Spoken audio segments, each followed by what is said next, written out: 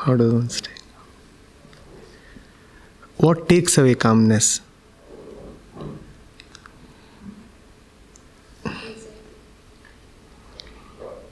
No.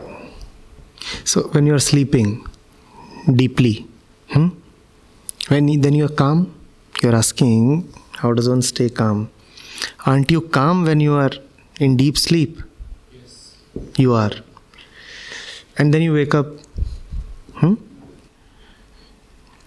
And then you become anxious.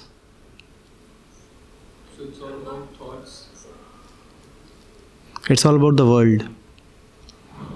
You can become anxious even while sleeping if You're thinking about the thoughts. and they are called while sleeping dreams. So if the world intrudes even in your dreams, even in your sleep, then you will become restless there also. The world itself is the reason for anxiety, for losing your calm. Do not allow anything worldly to become too important for yourself. It's not that easy, I know, because we have practiced the opposite since many years now. It is easy, but we have lost that ease. Till the time anything is important to you, tension, nervousness, panic, anxiousness are inevitable. The world itself is the reason. Live in the world, talk, eat, sleep, do whatever you are doing. But let nothing become too important for you. Have a certain disregard. But then there is no scope for passion. Passion can come better only with disregard, because if passion starts regarding this and that, then this and that will dominate the passion.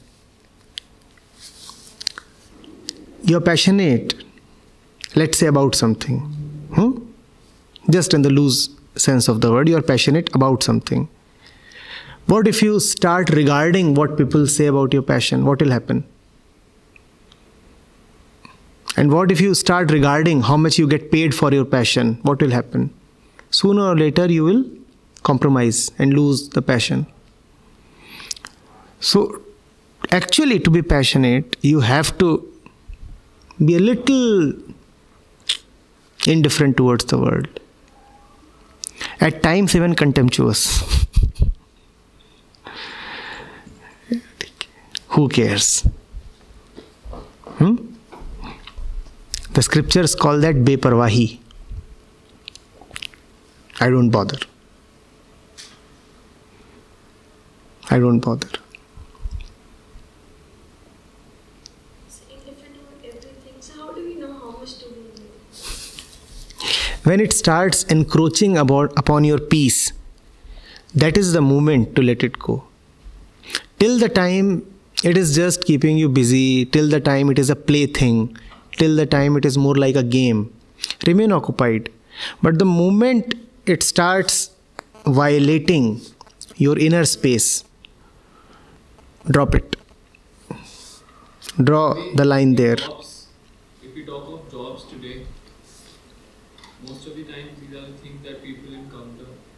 So, and people can't even do without doing a job. So what should they do?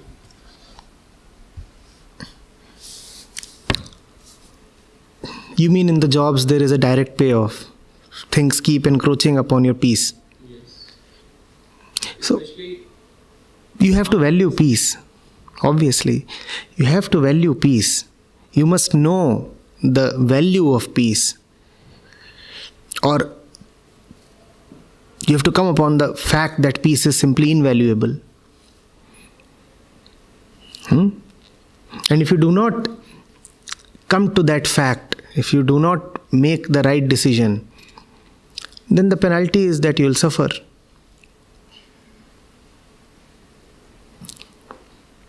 The tension itself is the penalty. Don't you see? It's a punishment. You didn't make the right decision, now live in tension.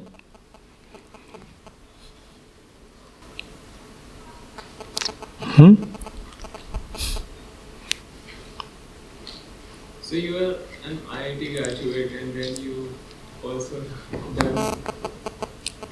passed out from IIM, and then you also worked for some 5 years, and then you choose to leave your profession and take classes like this. What was that something that happened that made you think that this is what I wanted, or what is it?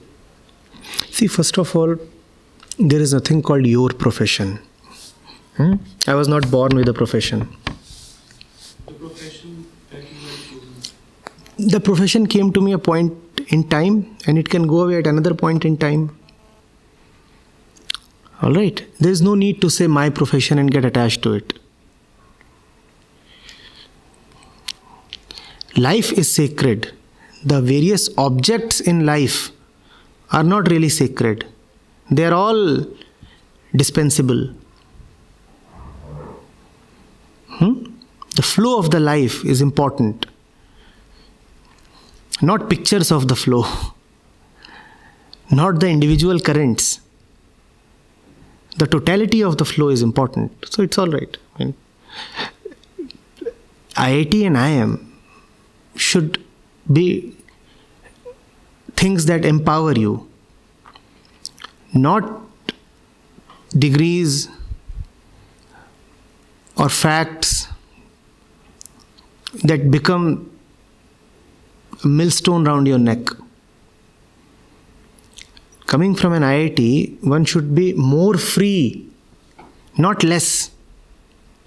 Coming from an IIM, one should be more fearless, not less. But it happens in the opposite way. Coming from an IIT, you say, because I'm an IIT, and so how can I do anything else? Is that not? Winning a Nobel Prize leaves a bitterness. Are you getting it? If whatever I did does not empower me, then what is the point in doing all that? You look at a man who is illiterate, a man who does not have any power of any knowledge or any realization.